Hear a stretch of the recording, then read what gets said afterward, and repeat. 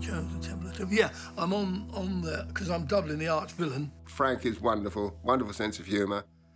And I had him doubling Mola Ram on Indiana Jones and the Temple of Doom. I fought with him on that hanging stair at the bridge. When the bridge had broken, we're now hanging on it. Up the top one is Vic and I, obviously. But on the 30-foot ones is Harrison and I. I've always got on well with Harrison. I've worked on about 4 or 5 films with him. I've been out to dinner with him, a lovely man.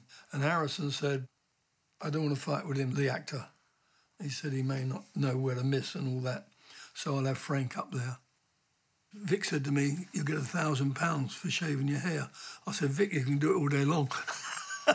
Every week. And the bridge had broken, we're now hanging on it, and I'm fighting him, and this guy's falling past us down into the crocodiles below.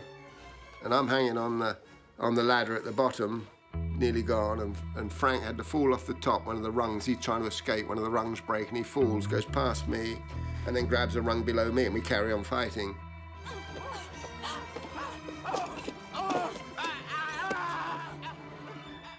Like an idiot,